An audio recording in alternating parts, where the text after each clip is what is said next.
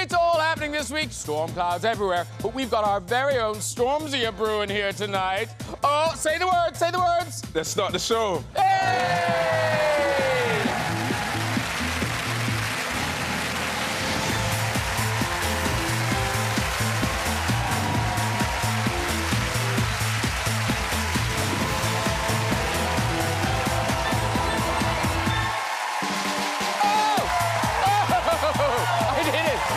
Yes, I did. Hello, good evening, everybody. You are all so welcome to the show. I tell you, we've got some great guests for you tonight. Stormzy, of course, and also a first-time appearance by Oscar-winning star Geena Davis. Yes. I think we all love Geena in Thelma and Louise. Do you remember the great scene at the end? Oh, remember that? Fantastic. Oh, on the subject of driving things off a cliff. I mean, really. Goodbye. We'll never forget you, Liza. I mean, what can you say? We're recording on a Thursday. By the time this goes out, Paddington Bear could be Prime Minister. I know. Free marmalade. Free marmalade for all. So, who's it going to be next? Well, sources say it could be Penny Mordaunt, yeah, for the party's sake. It could be Rishi Sunak, for the country's sake. Or even Boris Johnson, for fuck's sake. Let's get some guests on! She's the queen of the dance floor and Strictly Judge is now turned author with her book, Finding My Own Rhythm. It's Motsi Mabuse!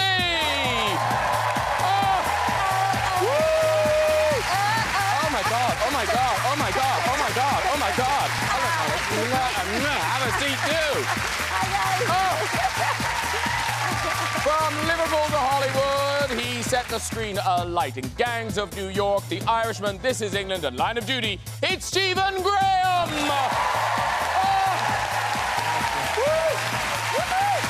Hello, sir. Oh, hugging. Bring it in. There you go, sir. Hello, folks. Hello. She's the Oscar-winning star of The Accidental Tourist, The Fly, A League of Their Own, and the iconic Thelma and Louise. Please welcome the great Geena Davis! Hello, lovely to see you. Have a seat next to Stephen. Oh.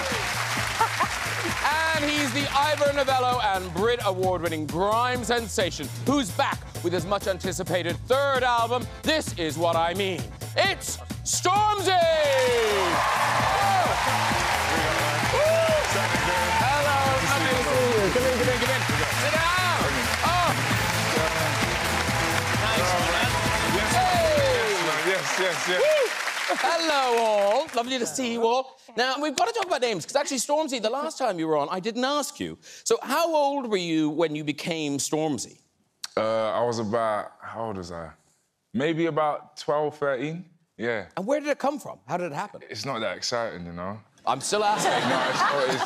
No, I was sat on my sofa in... You're right, it's a bit dull so far. Yeah. It doesn't get any better. And I was in my front room and I was with my cousin and does anyone remember MSN? Yeah? All right, cool. I didn't think everyone would remember it, but MSN, and I just thought God just put it in my head and I was like, Stormzy. And I went on MSN and I changed my screen name to Stormzy. And that was it, and then the rest was history. Yeah. Did you like storms? No, nothing. There was nothing. I weren't into storms. I weren't, like, fast as lightning. I weren't nothing. Just... So there was no deep philosophical insight? No, nothing. I just thought this would sound good and that. But isn't it amazing that you stuck with it? There wasn't a time when you were, like, 16 going, I've got to ditch this Stormzy thing. It's funny, though, because when I hear my name sometimes, I laugh at it. Like, when people are like, Stormzy, I'm like, who's that? Yeah. And Geena, lovely name, but you spell it differently, don't you, with 2 E's. Yes. Why is that? Well, I was named Virginia after my aunt, and her nickname was Ginny, so my parents thought that we have to come up with a different nickname, and hit upon Geena. And then when I started acting and I was in, articles or whatever, my mom said, people seem to love the way you spell your name. And I said, yeah. I always say, you didn't know how to spell Geena. Oh, no, I knew how to spell it. I grew up in an Italian neighborhood. I knew absolutely how to spell it. Well, why did you spell it with 2 E's then? She says, well, I didn't want anyone to think your name was China. So we're clear, my entire identity is based on fear of vaginas. Oh. I know how you feel. Yeah.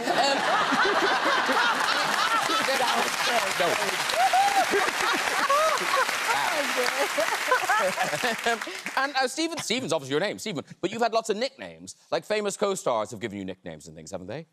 Yeah, I've had a couple. Yeah, yeah, a few. Yeah. Like what? Well, when I worked with Leo, he called me Animal. DiCaprio. Okay.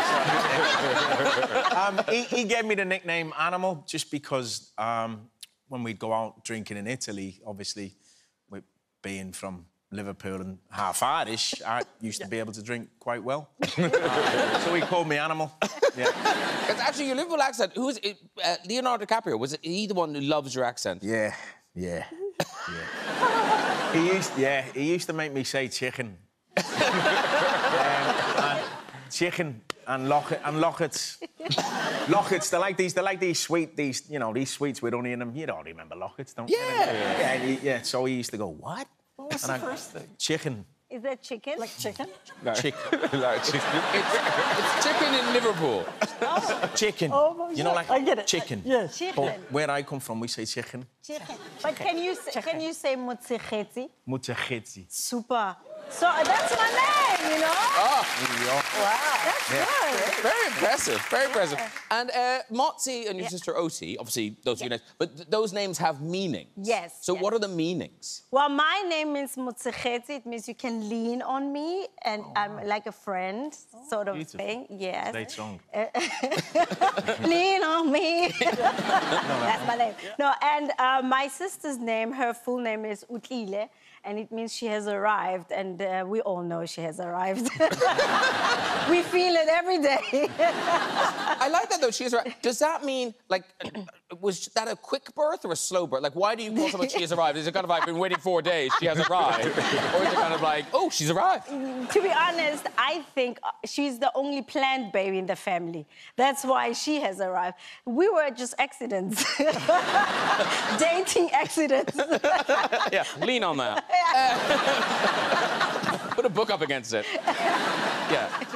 Ladies and gentlemen, this is exciting. Stormzy, you are performing for us later. Yes, you are. Yeah. So looking forward to it. And this is your first live performance of new music in a while. Yeah, for about 3 years, I believe, yeah. Wow. Okay. Sorry, can I just take off my... I'm absolutely sweating. Yeah. I've been trying to... Everyone's been talking, I'm just like, yeah. I'm hot, You know what?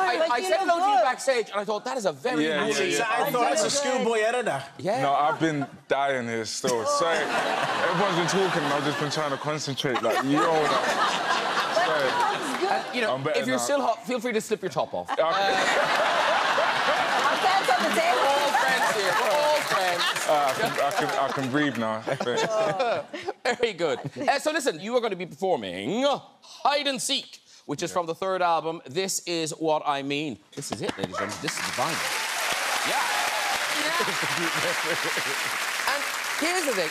The last time Stormzy was on the show, you did an amazing performance. And then after that, off you went to Glastonbury. You were the first grime artist to ever headline Glastonbury. Yeah.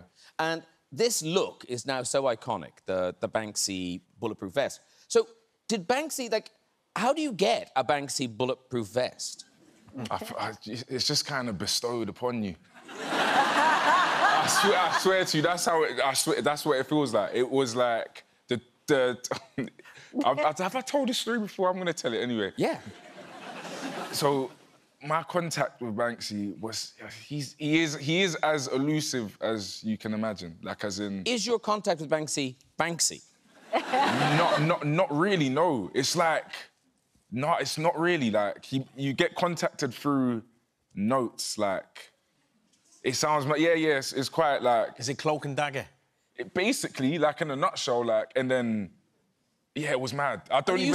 Sometimes, can I be real? Talking about Banksy, I feel like...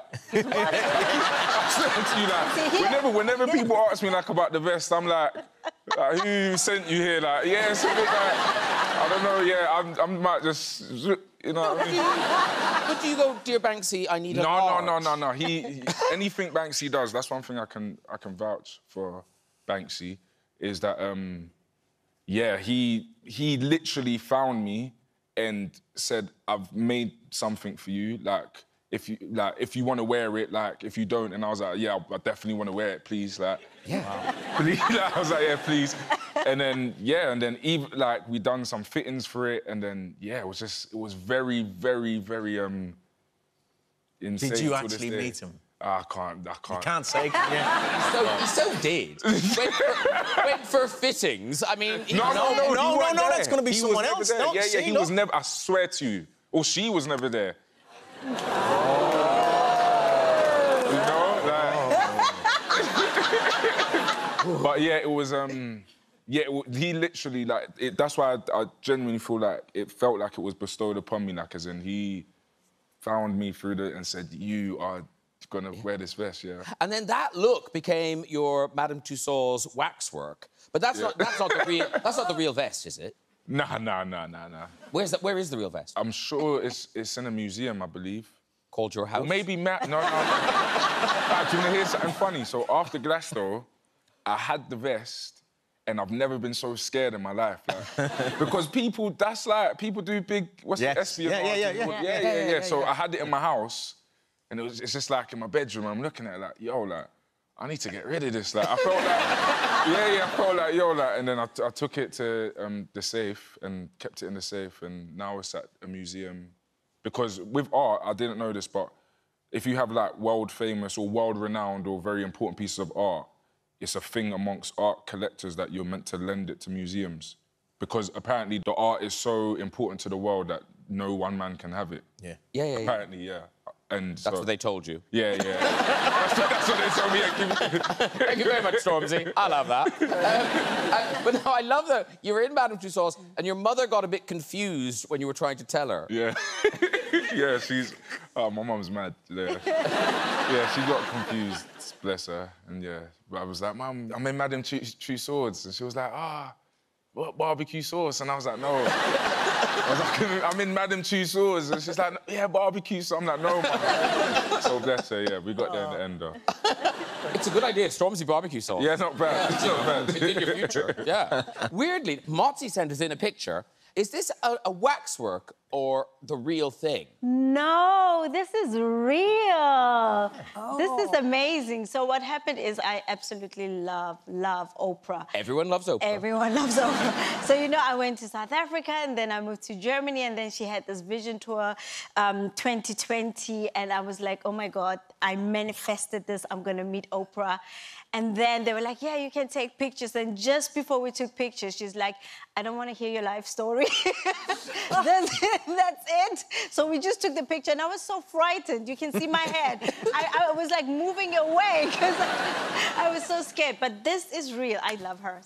But does she say, I don't want to hear your life story to everybody? Yes. I mean, imagine you're Oprah Winfrey. How many stories would you hear? Like, everybody wants to tell you how they survived.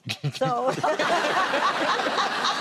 I don't want to hear it. 8 hours, really? And the bus came?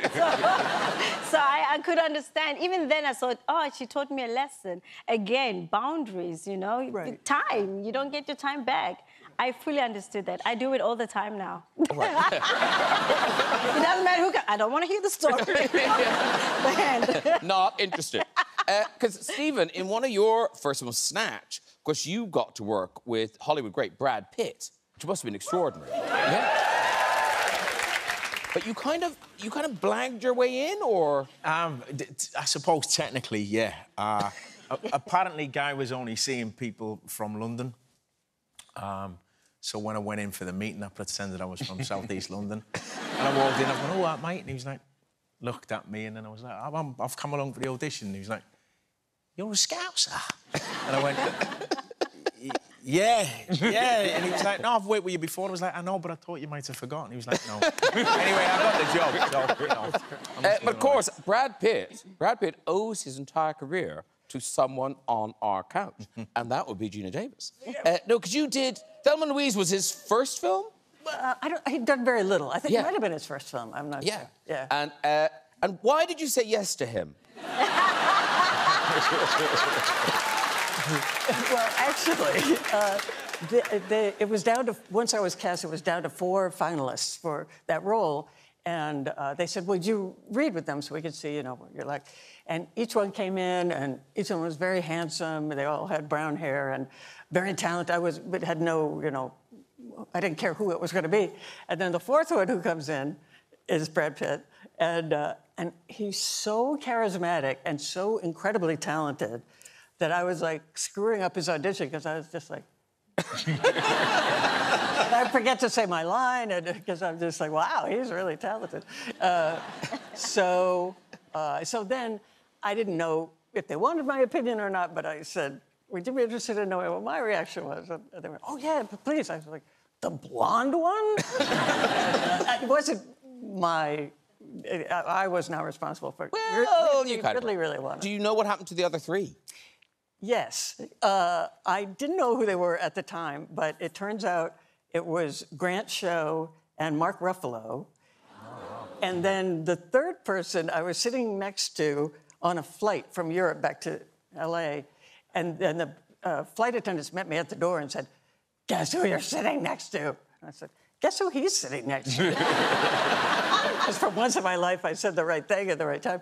And anyway, this gentleman was you know, very friendly and great.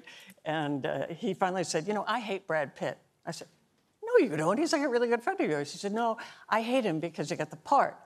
And I said, oh, did you want the part? And he said, you couldn't tell when I auditioned with you? And it was George Clooney. And you didn't remember him at all? No. Well, Geena Davis, she talks about that and much more in her new memoir, Dying of Politeness. It's out now. And Thelma and Louise, it kind of relates to the title because Susan Sarandon, you learnt something from watching her work. Absolutely, from watching her move through her life, yeah. So it's called Dying of Politeness because my family was raised to be insanely polite.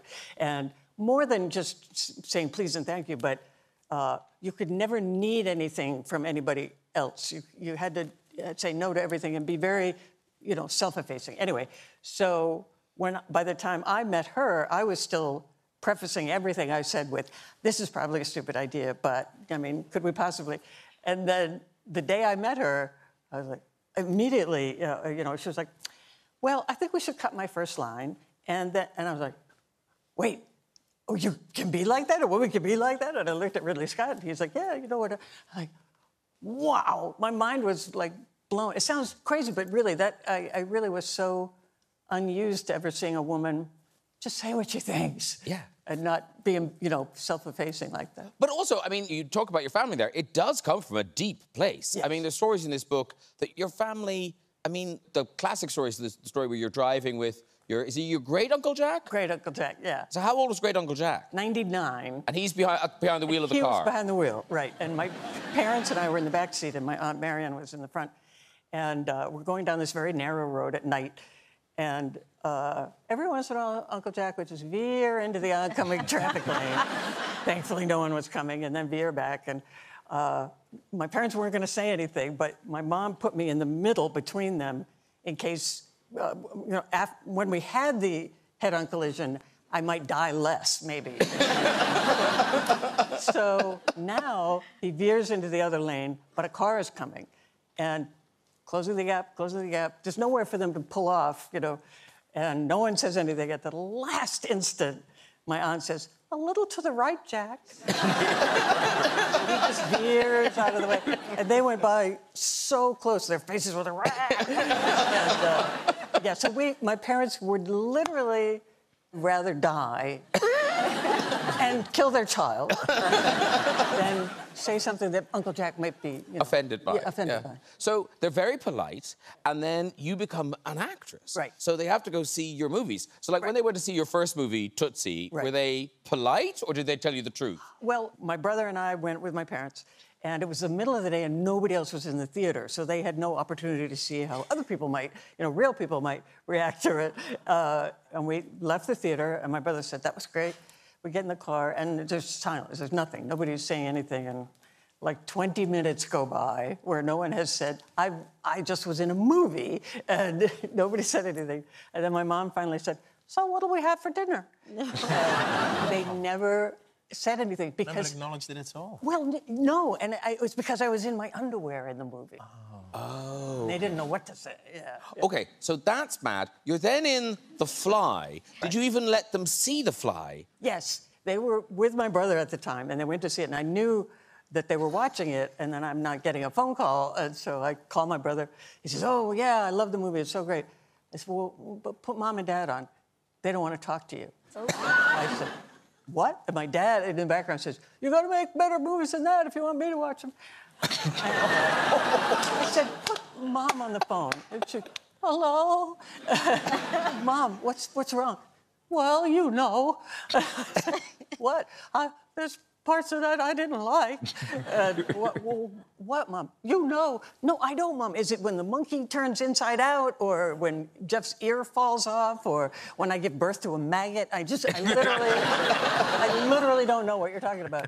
And she said, it was the sex. I mean, no, but I had to tell you, another story was when I made Long Kiss Goodnight. It was very R-rated, very vulgar, and I was the first female actor ever to say, suck my dick in a movie. Thank you. Oh, that woman.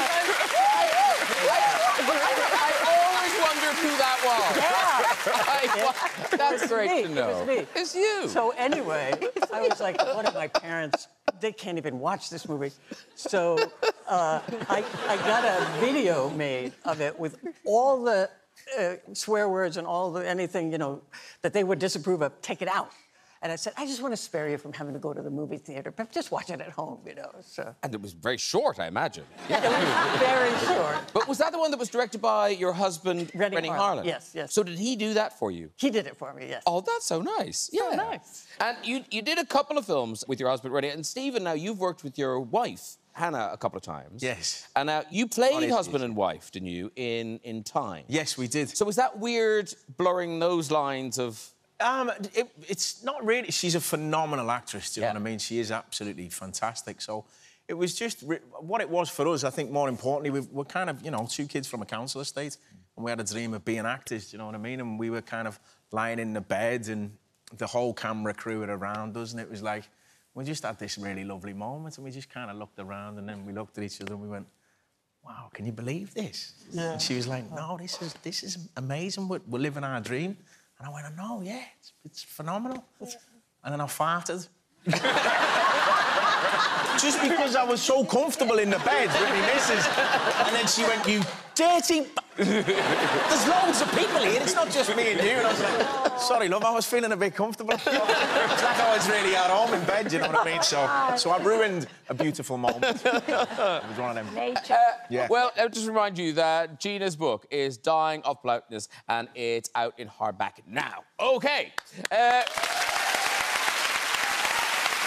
Stephen Graham brings us a fantastic, challenging drama. It's called The Walk-In. It's currently showing on ITV Mondays at 9, or you can watch the whole series on the ITV Hub. So I guess the starting point for this is that this is a true story. Because when you watch it, you kind of think, this, but it's true, and it happened in this country. Yeah, it's all based on true events, and the writer, Jeff Pope, who's phenomenal, I did a show for Jeff a few years ago now, called Little Boy Blue. But this is very close to my heart, you know what I mean? I think it's a very poignant drama. It's powerful, and I also think that, you know, personally, for me to be a part of stuff that has a social commentary and kind of, you know, is really relevant to what's happening today. It's about a neo-Nazi group who, you know, were dismantled and they were taken to court, and all of these people were the first white supremacists and white terrorists to be convicted in our country. But the walk-ins are people that the man Matthew kind of inserts into the groups. Yes. As a young man, he was in the National Front, and then he kind of realised the error of his ways. And with me being a mixed-race man, do you know what I mean, growing up as a kid, the National Front were quite rife back in the late 70s and early 80s, do you know what I mean? So I saw that side of it as well, predominantly. And did you meet your character. I did, yeah. We had a few conversations and then kind of... I don't like to do impersonations of people. I like to kind of take it on myself and try and create my own character. Do you know what I mean? And I think it's really relevant and I think it's very poignant for today and for people to, you know, it's gone down a storm. No pun intended. Let's see a clip. This is from next week's episode, and it's you and your wife, played by Leanne Best, preparing to bring a walk-in into your home. This is ridiculous. He's just going to live with us now. You don't know the first thing about him. It won't be for long. Yeah, I don't think it's dead tight having make you sleep on a camp bed. When all the others were arrested, I couldn't just leave him there, could I? Because you know what my problem is? He's got a target on his back now because of what he's done, and you've brought it into our home. I had no choice. You'd have done the same thing, Ali. You see, and that's the kind of... I mean, that's the severity of...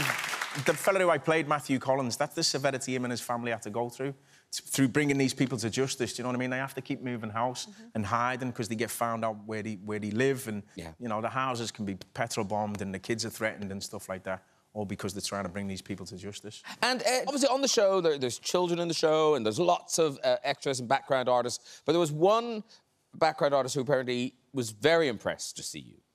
Do you know who I'm talking about? No. Yes, you do.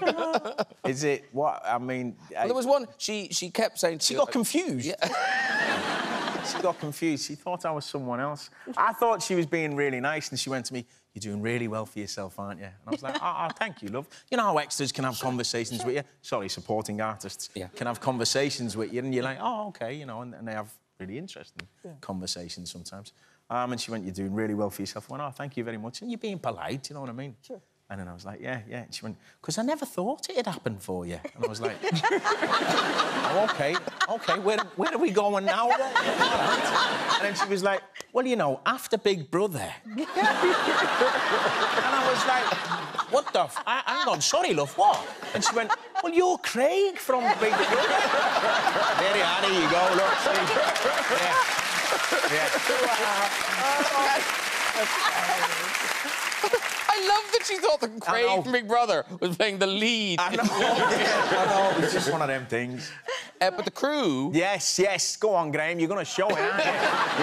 Yes, the crew. What did the crew do? The crew overheard this conversation. Yes, they did overhear, yes. And Aaron, our wonderful DOP, decided it'd be great for on my final day, when I had a big heavy scene with my wife and kids, that the crew would all have these T-shirts on. And he goes, there they are. There's Aaron, the big lad there on the yeah. And Pete and all the boys, yeah. So they all wore them T-shirts for the whole day, yeah. It was great.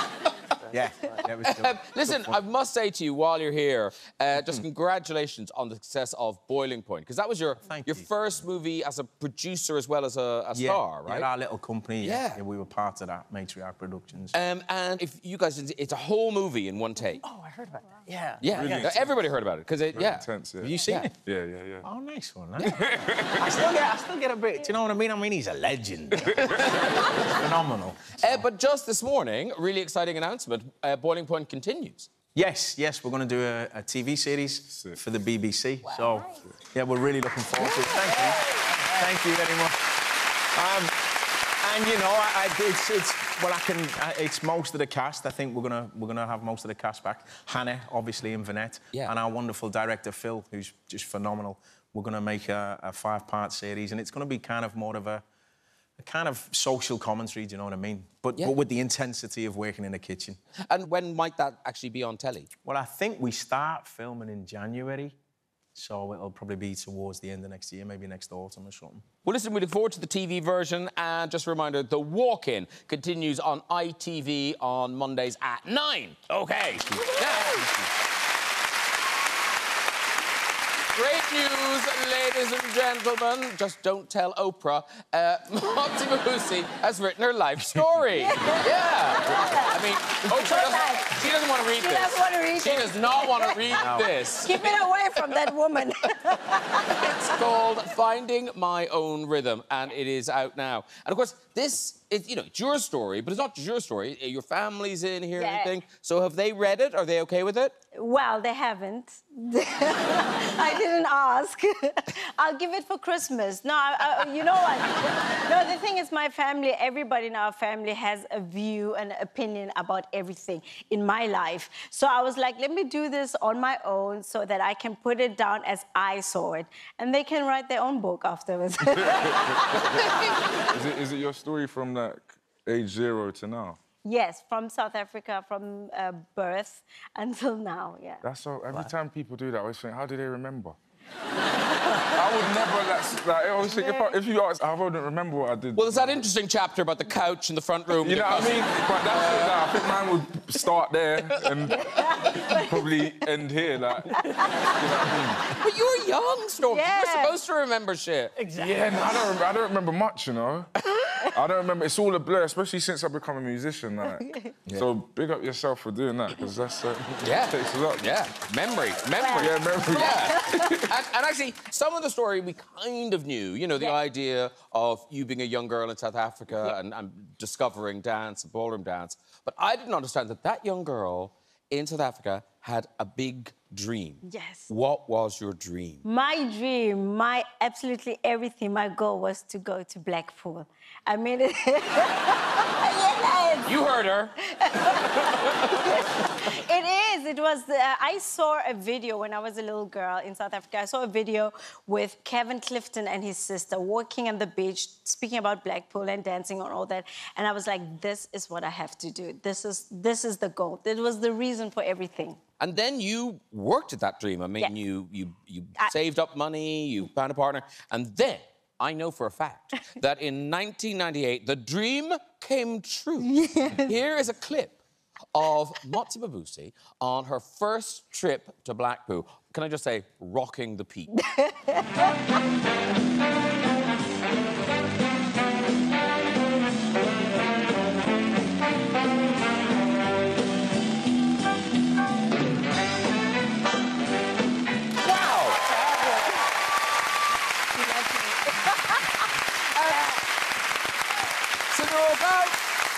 Was it 200 couples? Yes, we're about 250 couples, something like that. And it was so funny because we, at that competition, we were 7th.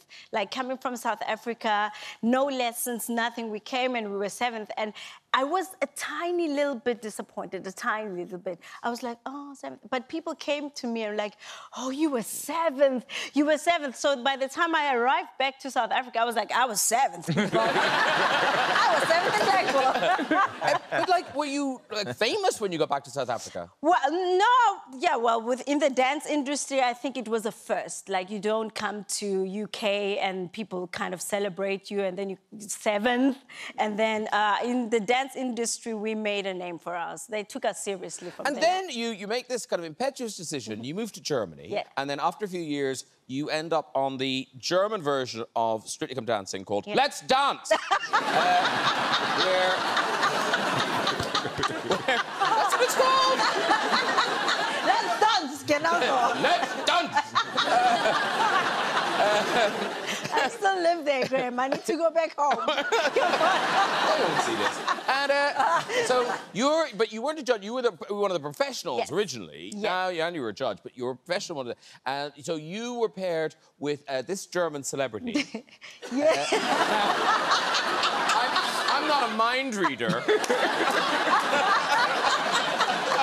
Listen. I love that face, but like, Jesus wept. I have to explain the situation. So the thing is, I did not know German celebrities when I arrived. Obviously, I'm in my dance bubble and stuff. So they told me, like, we think you're going to dance with someone. And then they said, watch YouTube. And he was at the Eurovision Song Contest, like, climbing up the wall, literally. And they're like, that's your partner. And I'm just like, what's happening here? But we did dance. He's a nice guy. Really.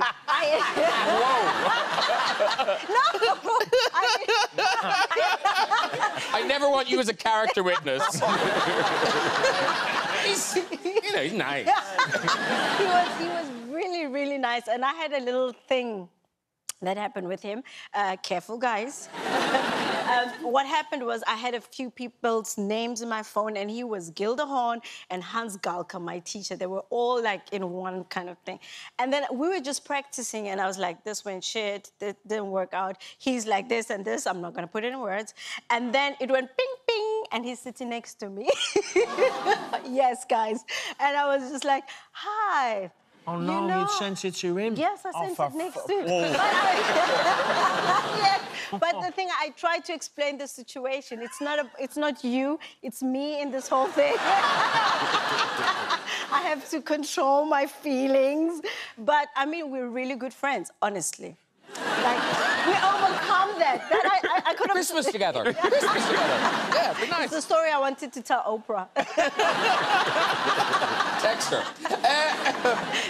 Now, big year, obviously, for Strictly in this country, the 20th anniversary. Stormzy, have you been asked to do it?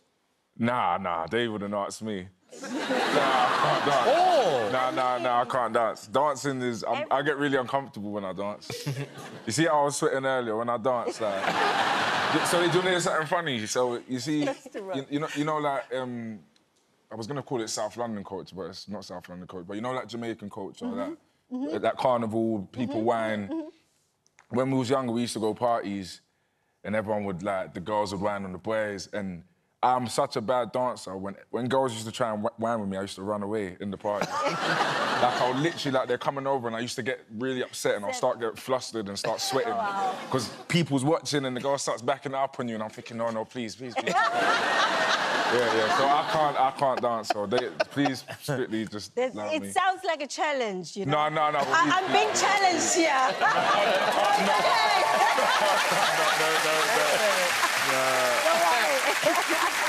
Because, Geena, Dancing with the Stars is the American version. Yeah. Have they ever asked you? They did, yeah, they did one year.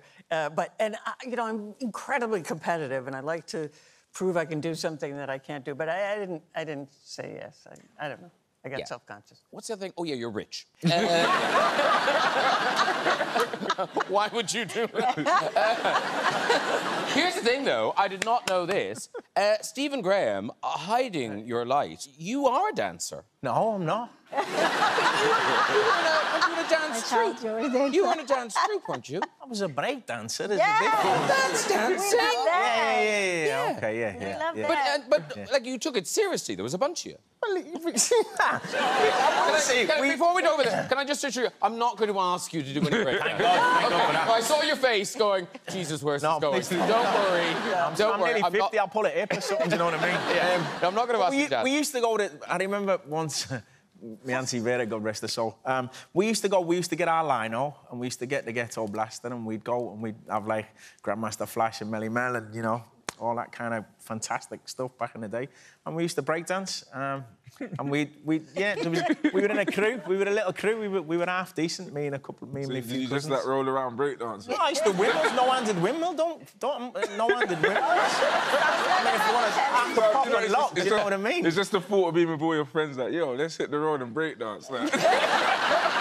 We were a crew. Okay. We were a little crew, do you know what I mean? We were the Bronx Breakers. What were you called? The Bronx Brothers? The Bronx Breakers. The Bronx Breakers. Yeah. We used to go in we used to put the lino down and the people would gather round and we'd make a good couple of quid. Play the video, Graham. I don't have it. I don't have a video. I know. No videos exist, thankfully. Yeah, but, you know, it was great. It was... Bring in the lino.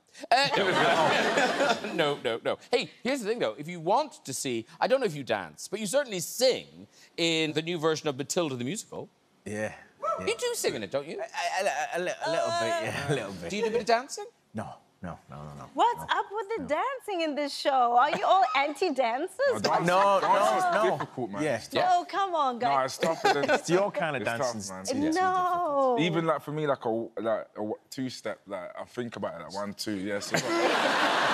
It's a lot. It's a start. Yeah, It's a start. I see talent. But can I be real? If I had one wish, it would be to be able to dance. And I'm not lying. Like sometimes, I got mates who can dance, and I always feel like if I could dance, I would be one of those people who just dances all the time. Just call me. Dreams come true. Dreams come true. Let's just remind people of Strictly tomorrow night at 6:30 on BBC One and iPlayer. This week, the theme is 100 years of the BBC, I'm told. And, of course, Motsi's book, Finding My Own Rhythm, is out now. Very good. OK, it is time for music. And dancing.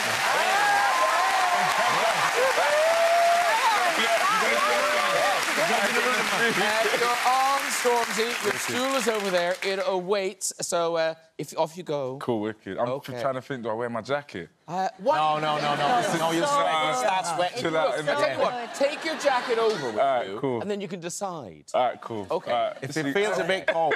Yeah, OK. Do it for the looks, do it for the looks, put it on. Do I go that way? Just go that way. It's over there. Cool. It's probably quicker. Yeah. All right. There goes. Here with the exclusive first live performance of Hide and Seek from the new album, This Is What I Mean. Is he there? He is. It is Stormzy!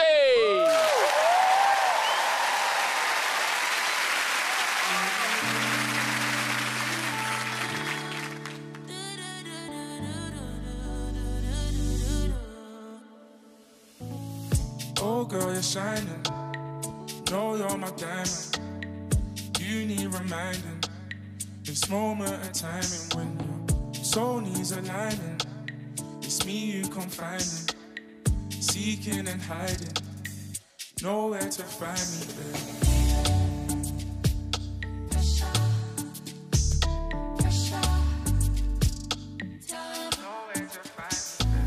What's it gonna be? What we gonna do? Here we go again. This ain't nothing new.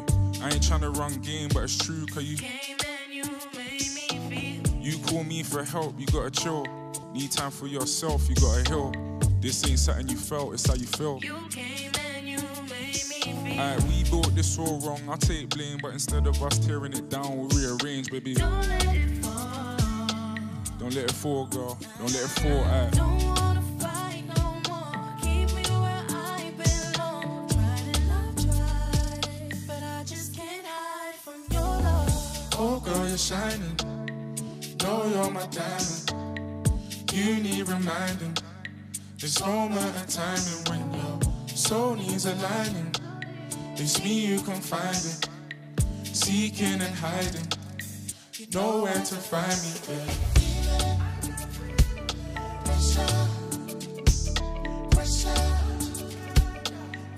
Nowhere to find me, babe.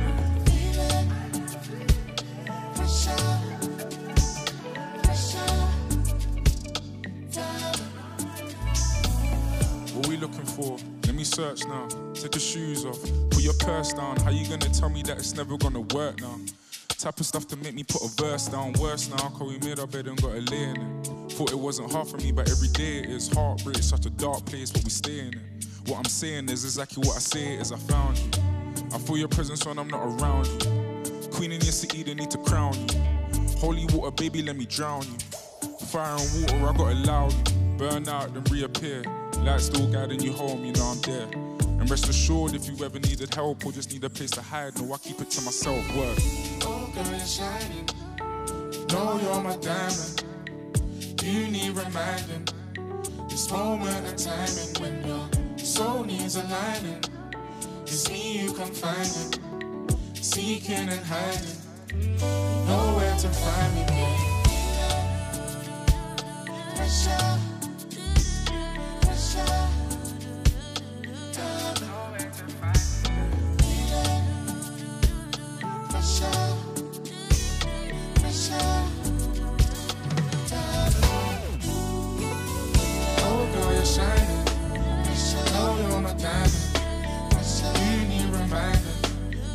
Moment of time when your soul needs aligning.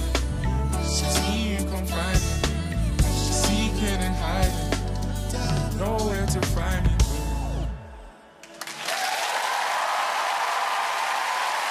What about that, everyone? Stormzy! His band, his backing vocalist. Such a great job. Really, really beautiful. Have a seat there. That's your drink. Wow. So good. I mean, Yeah, thank you, guys. Really great. Thank you, man. Thank you, guys. Thank you. so good. Really good. And your voice, your singing voice, have you been working on your singing voice? I've been trying. I've got my vocal coach, Priscilla, there. It's beautiful. Yeah, really, Thank really you. lovely. Yeah. And it's been a while. Like, were you nervous before you did that? Or? Yeah, super nervous. Yeah, Really? yeah, super nervous. So cool and calm. No, it's always like performing. I think the more intimate it is, the more nerve-wracking it is. But yeah. But that was, it was. Absolutely phenomenal. Thank you. And remind everybody, the album "This Is What I Mean" is out on the 25th of November, so you can pre-order that. Thank you so much for that performance. Good luck with that album and all your success, Stormzy. Thank you so much. Thank you. Stormzy, everyone. Wowza. Thank you. It's so beautiful. That is really it. But before we go, we do have time for a quick visit to the big red chair. Who's up first? Hello. Hello. Hi. High hopes for you. What's your name? Jenny. Jenny. Lovely. And what do you do, Jenny? I'm a disability support worker. Okay. And where do you do that? Well, I do it in Ireland at the moment, but also in Australia because I kind of live there as well. Oh, okay. Okay, very good. And whereabouts in Ireland? Wicklow. So not really near Cork. No, but Wicklow's lovely. Very nice. Okay, off you go with your story. So I have 2 belly buttons and I use them to get free drinks. Now we're talking! Yes! Bring it home, Ireland! Bring it home! Oh, yeah! I want to see it. So that's not the whole story. Okay. So you've got 2 belly buttons. Yeah, so I use them to get free drinks a lot, and there's a lot of stories, but one of them, I go on a birthday adventure every year. So I went to... we need to backtrack slightly. Is one just something that looks like a belly button, or do you have 2 belly buttons? They're legit. So what, you 2 umbilical cords? Well, the doctor thinks I could have absorbed my twin in the womb. Oh. We don't know. We don't know. She ate her own twin in the womb. I do have a good appetite. You got a story. Yeah, wow. That's not even her story. That's just a by the by. So you've eaten your twin. You've got the 2 belly buttons. You're now out on a birthday adventure. Okay, go. So I was in Queenstown in New Zealand, and there was an Irish bartender in one of the bars. So I'd shown him the buttons the night before, and I got some free drinks out of him. So I was like, right, this is the place to go for my birthday. Gonna get some free drinks. And they had cocktails and teapots there. So I went up to it and I was like, right, any chance of some free teapots now? I know I've shown you the buttons, but come on, it's my birthday. And he was like, actually, wait there, we've got a colleague who's terrified of belly buttons. And if we get you to show you them, well, we will give you free teapots for the rest of the night if you show your belly buttons to our colleague. I was like, yeah, let's do it. So they brought me over to the bar where it goes up like this, and they grabbed her by the shoulders so she couldn't move, and they were like, go, go, go! So down went the waistband and out came the buttons, and I showed them to her, and she was like, ah! And she completely freaked out and started crying and left, and they high-fived me, and they gave me free teapots for the rest of the night. I know. You're free to walk, but can we see? Okay, I have to unbutton. Oh, okay. Oh, look away, everyone, look away. Okay, I'll just stand like this for a minute. Wait. Oh, there they are! And upstairs and downstairs. You can walk. There you go. And that really is all we've got time for. If you'd like to have a go in the red chair yourself and tell your story, you can contact us via our website at this very address. You didn't think you'd see that tonight, did you? No. Please say thank you to all of my guests. Stormzy! Motsi Mabuse! Stephen Graham! And Geena Davis! Join me next week with singer-songwriter Lady Blackbird, footballer-turned-presenter Alex Scott, Oscar winner Eddie Redmayne, pop superstar Taylor Swift, and rock legend Bono. I'll see you then. Good night, everybody. Bye-bye. Whether you're a first-timer or a seasoned fan, press red now to watch all 6 series of Peaky Blinders on iPlayer. And it's jazz hands at the ready on BBC One Rusical Week with guest judge Hannah Waddingham on RuPaul's Drag Race UK.